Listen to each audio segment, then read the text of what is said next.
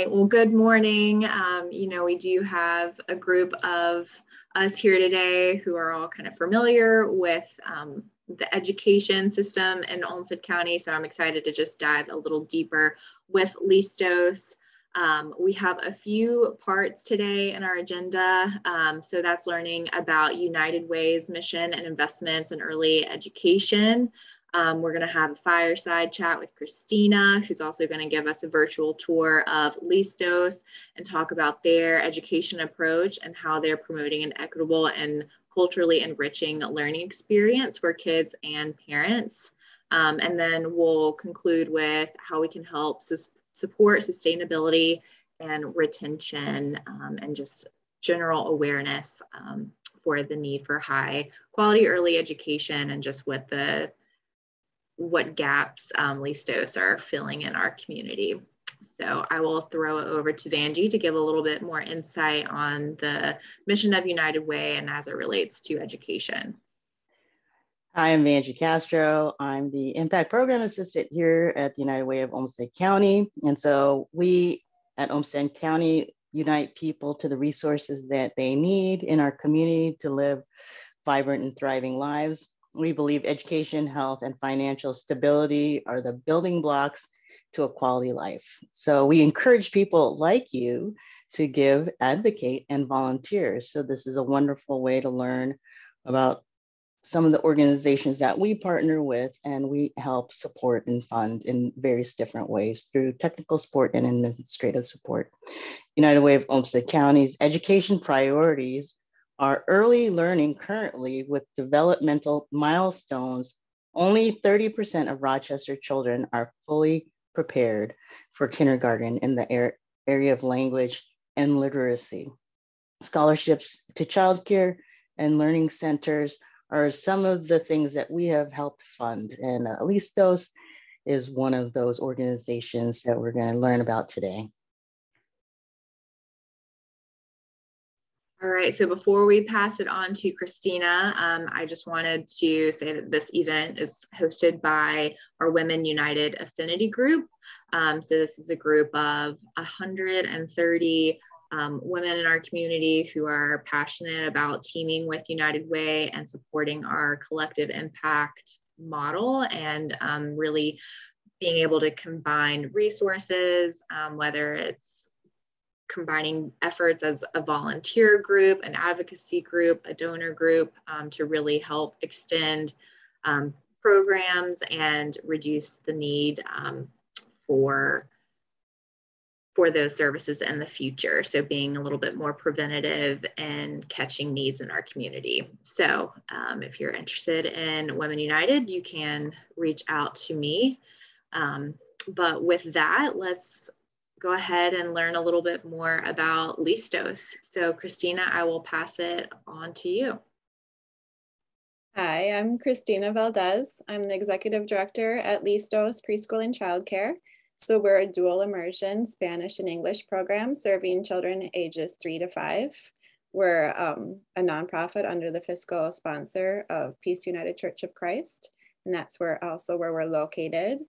And so because today we are not open on a Saturday, and we also have to be careful to make sure, sharing images of children. So we recorded yesterday a miniature tour of our school and made sure that the parents were aware and could sign off. So I'm happy to show you around via video. We'll just take a second. Here we go.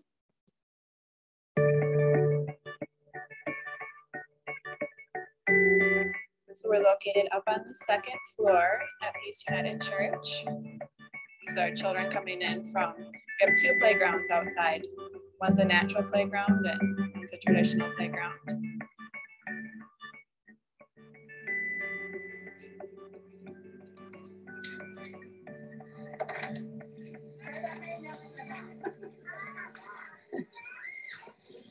This first room is our office where Ms. Viri works with our children and families. Hello, hola. Welcome to Listos. Bienvenidos a Listos. Here's one of our classrooms. This is our half-day classroom. So on Friday, there wasn't children in this room, but it's really set up with different learning areas. Here's coming down the hallway, we have flags, different countries. We provide meals, 4 meals during the day, breakfast, 2 snacks.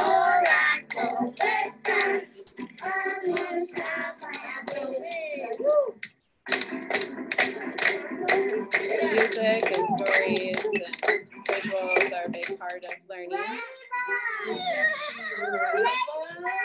One time I saw a ladybug. I have an idea.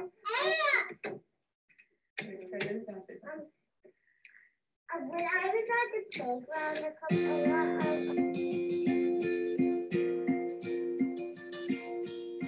Here's some pictures of activities throughout the school year. This one was from before.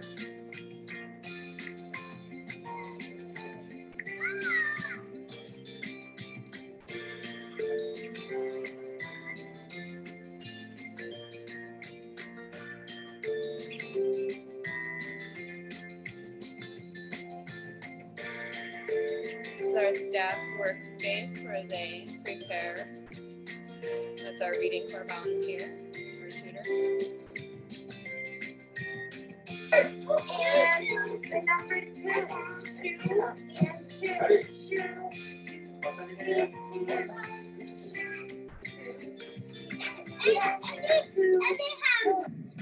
Blonde brunette, fat or skinny, you'll end up visible. Right? Now this is the dual immersion school that we're here for, am I correct? And we want our kids to learn, right? So if we want our kids to learn, we need to have smart parents. Correct? All right, so we're going to teach you some Spanish. Okay? So, here we go. Al fin, todos somos huesos. In the end, we are all bones. You can bring that up for Thanksgiving, can't you? I think so.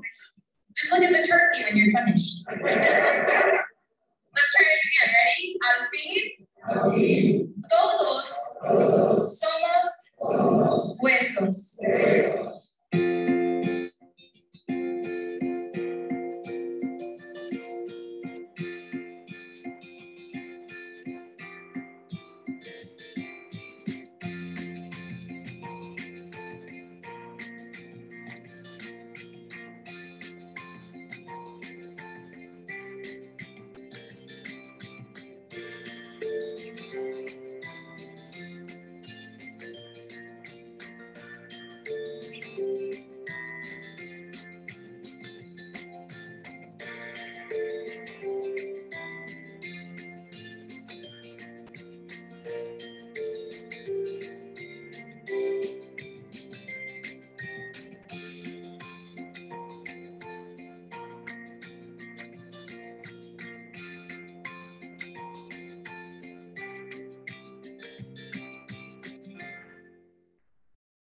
This is our butterfly festival that we have this summer. Suddenly, the sky opened. Donatiu, the god of the sun, admired by the goodness of the people, told them that he would make them an eternal being. And he turned them into papalotes, which means butterfly, so that they could easily travel to where their relatives were. This is why it is said that the butterflies return year after year to Mexico in gratitude to the gods.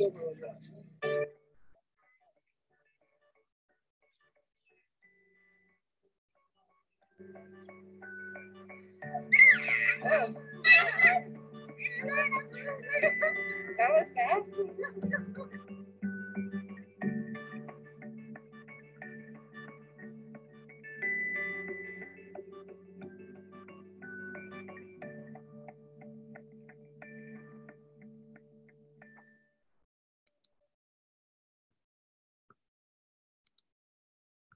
Okay, so that was a little bit, showed a little bit of our school. We have 3 classrooms, and then it showed a little bit about our time in the community, that we do some of our own community events, and we also partner with many other community events to provide cultural programming and children's programming.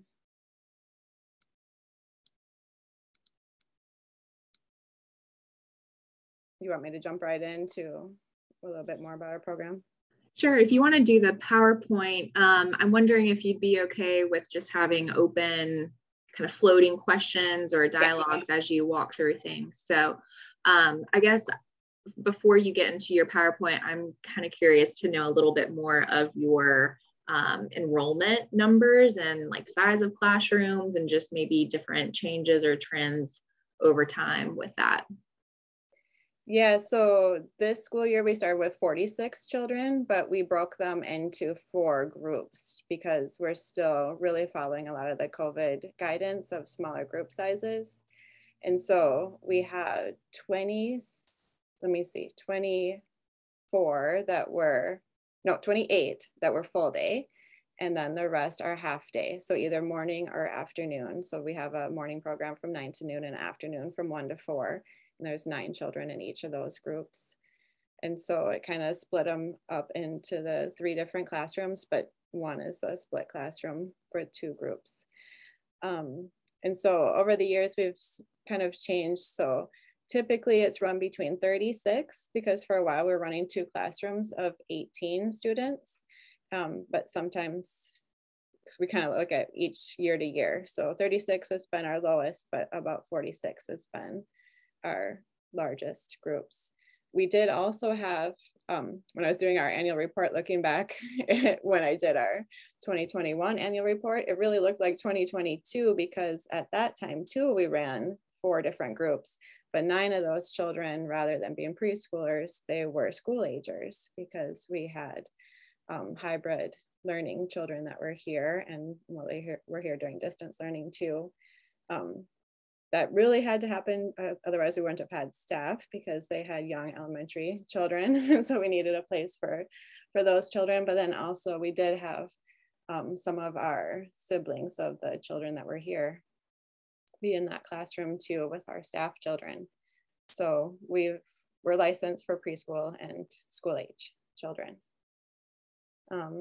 So it kind of, I can share a little bit about that too in the. Sounds good. Thank you for that information.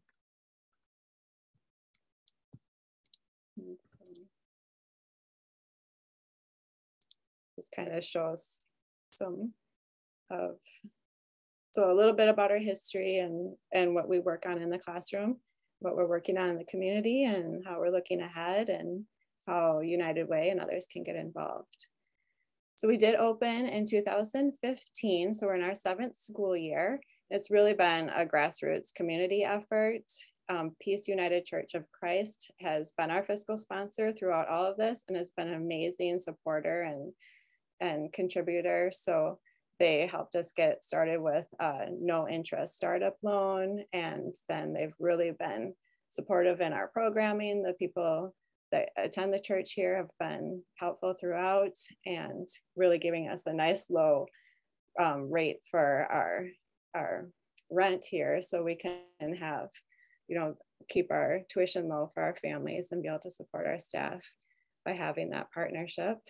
Also from the beginning that we've been partnered with School Readiness, which reserves out spaces with scholarships for students. Like I said, we serve about 36 to 46 children each year. We are year round though, so we do have summer programming as well. About 1/3 of our students receive a scholarship or tuition assistance. So that includes childcare assistance, early learning scholarships, and the school readiness scholarships. And then we also do a fundraising to be able to provide our own tuition assistance for families that are on waiting lists for a lot of those state programs. Our families are very diverse. So we have, since we're dual immersion, we have a mix of children who come from Spanish speaking backgrounds and children who come from English speaking backgrounds and other language backgrounds too at home. And so they're here together to learn together. And being dual immersion, that means we have English and Spanish instruction throughout the day. And then because children really learn through play, that they have that opportunity to learn language from each other and practice language with each other. We do use creative curriculum, which is a national curriculum, and that comes with a gold observation system that really helps track how the children are developing and learning. Creative curriculum, you'll find it at Head Starts and other programs around the country. And it does come already with the books and study guides and everything in English and in Spanish. We also use conscious discipline, which is a trauma-informed approach to having self-regulation and social emotional learning and problem solving. So really our staff and our students work together on remaining calm and recognizing emotions and problem solving together. And then Early Learning Core is the new name for Reading Core. We have tutors from the community, and some of our teachers have been part of the Educator Core. So they use a lot of the early math and early literacy programming from the state. And like I said, we have done a lot of work in the community to bring our cultural learning that the children have in the classrooms and at home into the community. And we want to build community within our families too. So throughout the years, we've done events for adults, which is our Day of the Dead fundraising dinner, which is the picture on the left shows we had Peru as a focus one year. We've had Mexico as focuses other years, but it's a chance for adults to come together and try the food and learn about Day of the Dead and about a country and about our programming too. And then with COVID, we haven't been able to have those sit down meals. And so we introduced the Butterfly Festival, which is a family event that uses the monarch butterfly as a connection between Minnesota and Mexico. And so we had Quarry Hill Nature Center, and then our own program director, Viridiana, who was telling the Aztec stories of the legends of the butterflies. And then we did have displays of how the butterflies also relate to Day of the Dead, because as they migrate from Minnesota to Mexico, that they arrive in Mexico traditionally around the time of Day of the Dead. So they're seen kind of as a remembrance of the souls who are returning. And then the picture on the right shows we've been at the farmers market. We've done fashion shows and story times and things in Spanish there. And over the years, we had several years where we partnered with the library, Engage, and Riverside Elementary Schools to do Spanish story times. And so we would go to the different sites and have readers be able to read and sing stories and do activities with the children in Spanish. We've also been at World Festival and the IMAA's Walk Around the World, Rochester Fest, so lots of different community events, and then also trying to have our own events for our families. We've had carnivals here, but then also there's times where, because they're all on the same journey together and they want to have those relationships between their children, but then themselves too. So to be able to have time where even after they graduate, that they come back and do events together. Part of our social responsibility is we are part of the culturally powered communities through United Way. And we're also signed on as the undersigned for the Commitment to Racial Justice. We really see that as a way to, hold us responsible and accountable for making sure that we're providing a positive environment for all children to be able to be reflected and see themselves in a positive way and be able to work together and learn how to, navigate this world that we're in and be able to advocate for each other. And then we are also part of Kids Count on Us, which is a statewide coalition of childcare programs that are really advocating on behalf of children and families at the state and federal levels to receive the funding that is really needed to support early educators and support children and families, and to make sure that we have high quality curriculums and programs that are accessible for all children.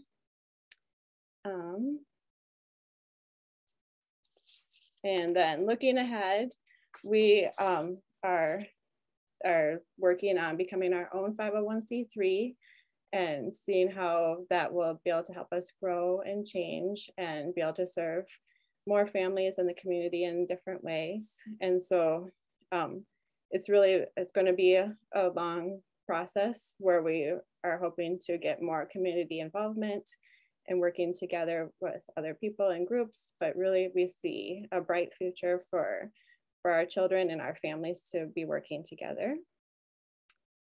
And we also do have other partners too, with Cradle to Career and IMAA and the Olmsted County Bridge Collaborative are some of the ones that we work with a lot, along with School Readiness and the Rochester Area Foundation and Southern Minnesota Initiative.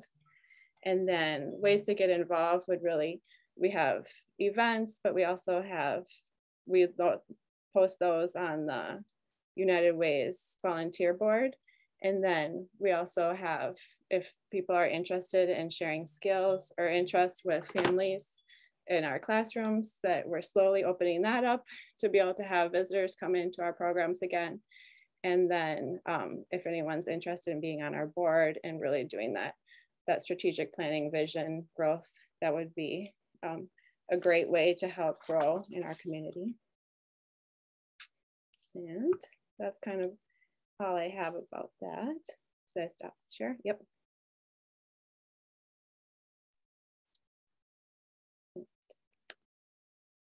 There. Okay, so that was kind of, go ahead. Yeah, thank you. It's just so nice to get a little deeper look into what you do and your involvement and all the different partnerships that it takes. I know you mentioned getting involved with the board and volunteer opportunities. I'm wondering if you can share a little bit more about what specific skills you are looking for with helping families or in the classroom. You know, I think we have a lot of times those people that definitely want to have a one-off volunteer opportunity, or they do want that deeper dive and doing more board stuff. But if there's like a quarterly or a recurring kind of skill that you can use, you know, what are those that you're most in need of? So for like one-time skills, we are going to be having some events coming up. First, we're going to be starting, so we have a grant to work with our families, and we can open it to the community as well, about teaching some of those conscious discipline skills for adults that they can be using at home. And so we're going to be running the classes for adults here, and it's going to be bilingual in Spanish and English. And so then we want to have volunteers to be able to, you know, play with the kids and do some of the support so the families can be in their learning time, and the children can be playing. So we'll have our own staff there too, but if we have many children, it would be nice to have more hands just to be, you know, just an hour there to be able to take time to spend with the children. Hopefully that it'll be a nice day that they can be outside on the playground and doing bubbles and things outside while the families are doing their learning. We also have some classes coming up where it's going to be looking at how families can talk to their children about race. And so we'll be doing that too, where the children will be doing activities separate from the families while the adults are learning. And so we'll have those coming up this spring, and then ideally we can post those when we have the times and days. And ideally, if there's anybody who has a skill or a talent, probably next school year would be hopefully a nice, safe time to come in. So we've had people come in and play piano where the piano top is open and the children can see how the piano works inside.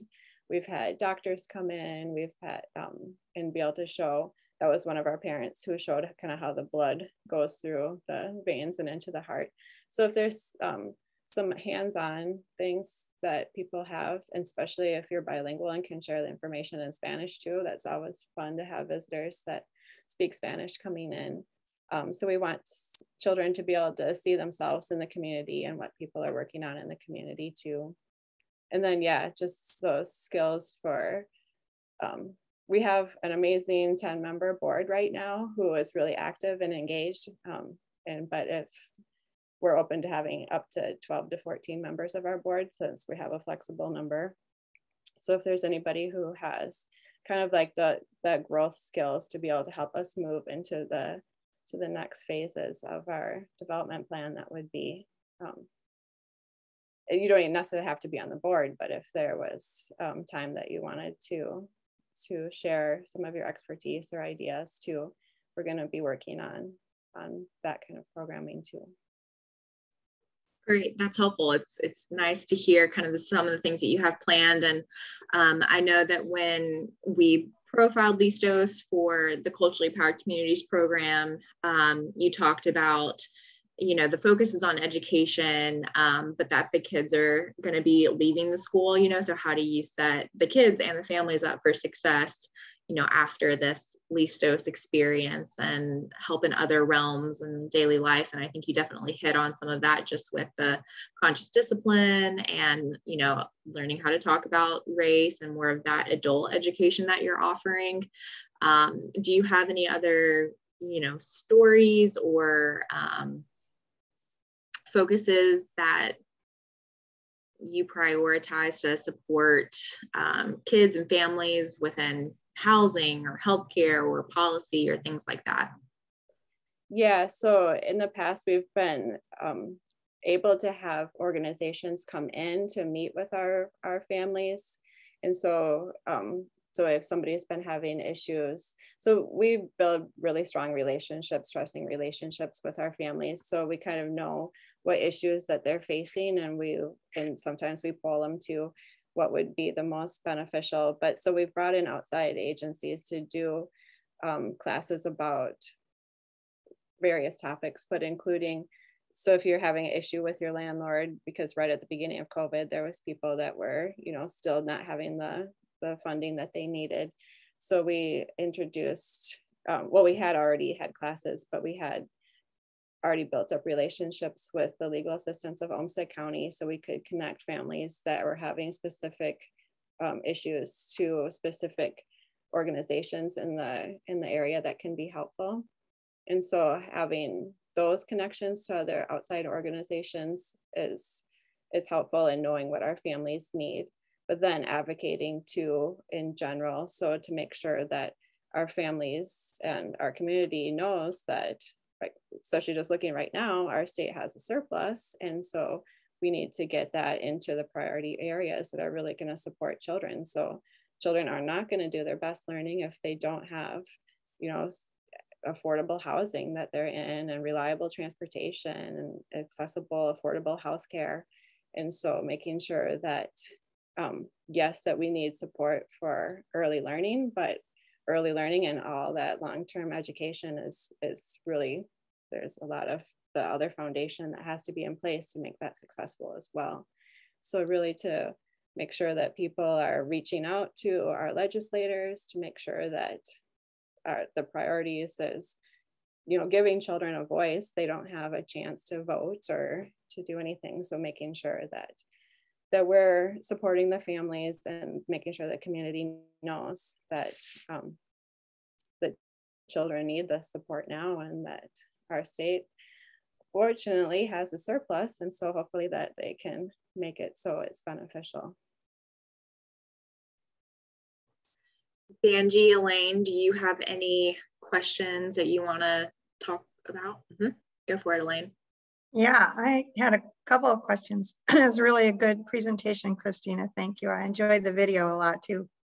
So one of my questions is about teacher training. I know I've done some work with a couple other preschools using Gold, and I think it's a fantastic platform, but it does take quite a bit of teacher training, and that's quite an investment. Do you do that? Do you support that teacher training? How does that work?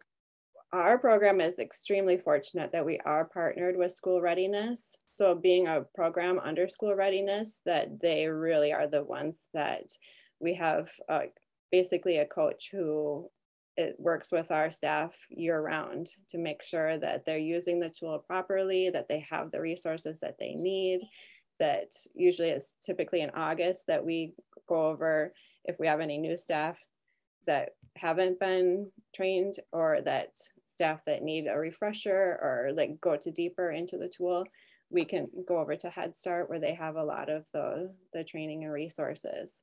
So if without that partnership, I don't know how we would do it on our own, because it is a very intense tool and it takes years to really to understand it and to implement it.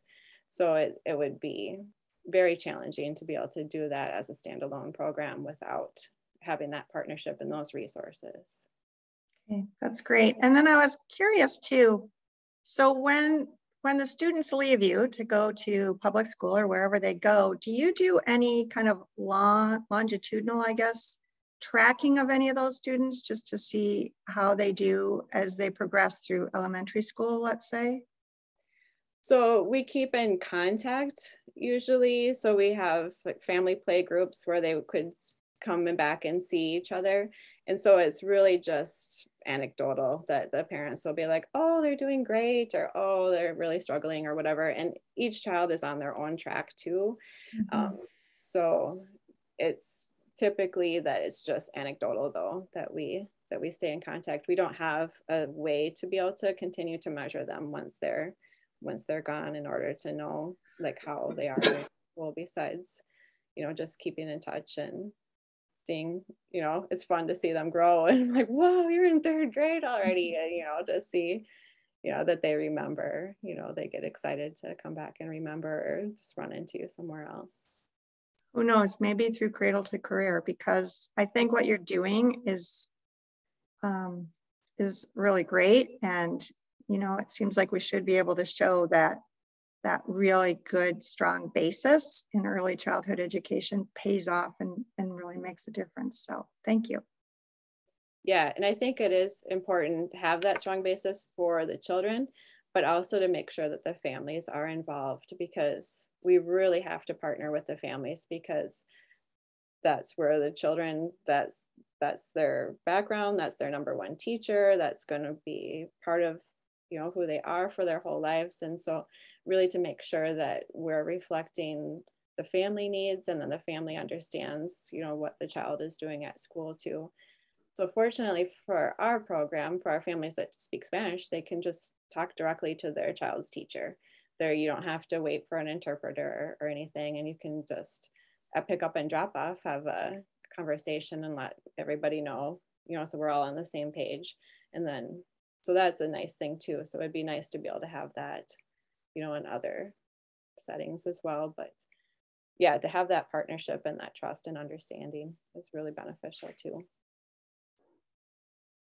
Thank you for your presentation, Christina. That was amazing. And my question, you had mentioned earlier, and Lakin also, that you're a culturally proud community partner with the United Way.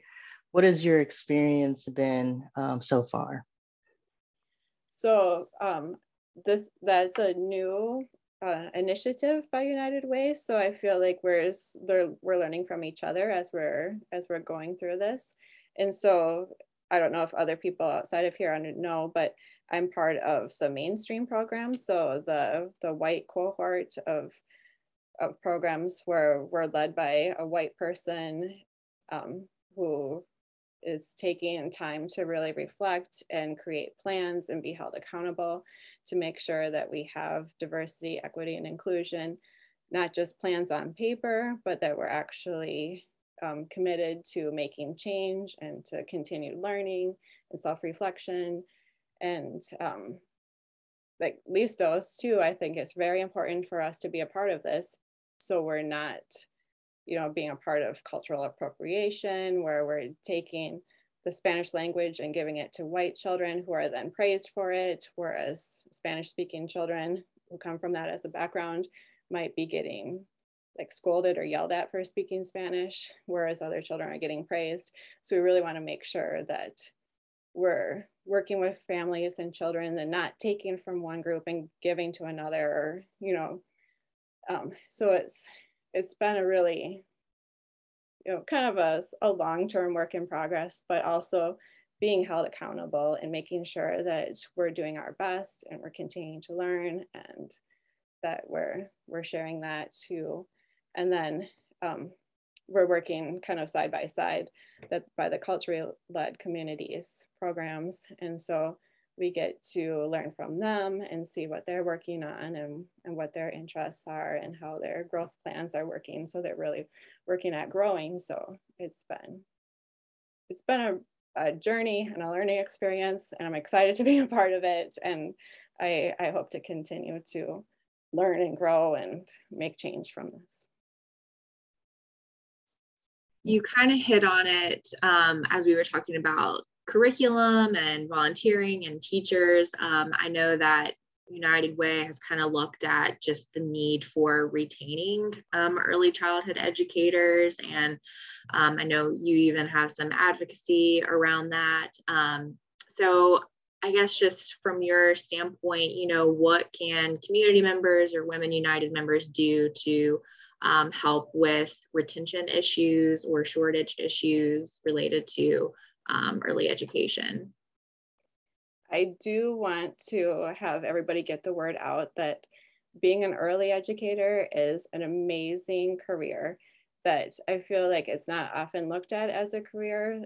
It's more of a stepping stone into other sorts of education, or just like a short-term thing that you're going to do while you're working on something else. But really, it's an amazing career where you're actually making like lifelong difference in these children, because those early years are very foundational. That's so much brain development is happening, and so many seeds are being planted that will impact them for the rest of their lives. So in order to like really hold this up as a profession where people are getting like professional pay and getting benefits and having it be like a long-term sustainable career, to that make sure that we have the funding in place from the state and the federal government to make sure that it is accessible, that this is a career, and that will better serve our children and families too. So when they have long-term teachers in place that have the experience and education that they need to really make a difference, and to, you know, so I think we need a whole systemic change in this field, but I really see that, I mean, there's so many places that are just like Listos that have amazing staff and are doing amazing things. And so just to be able to make that systemic change where that their funding is in place, so it's not the burden put on the families, and then families are kind of pushed out and not able to access it, and that the staff don't feel like it can do it as a long-term career, even if it's something that they love. Your passion doesn't pay your bills.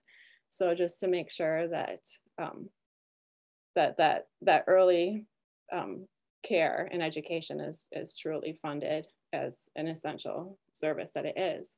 We won't have families going to work if they don't have the childcare that they need. And in the future, we won't have the workers that we need if they don't have that foundational skills. So.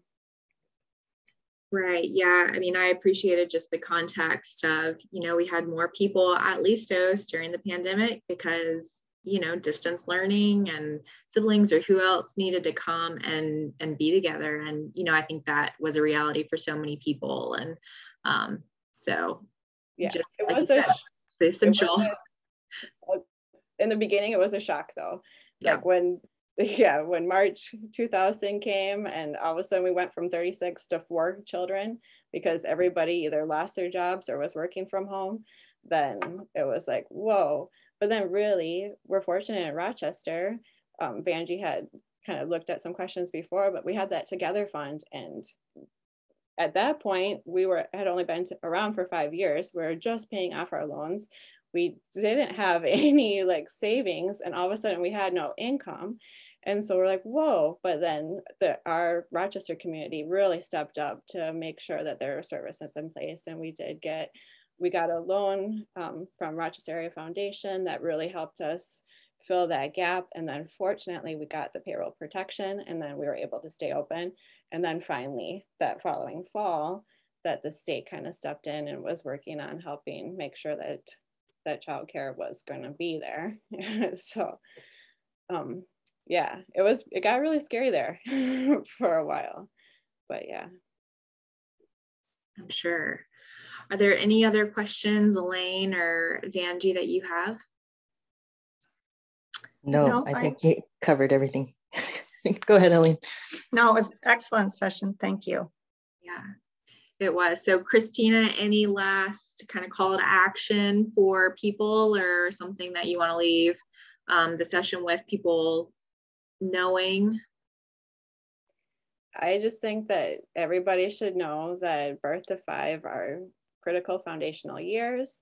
And even if you don't have children, that this is going to be a critical part of our whole community and our whole society. So really to make sure that it's funded and that we are working together and partnering, and that the children are our main focus, our main priority. Great.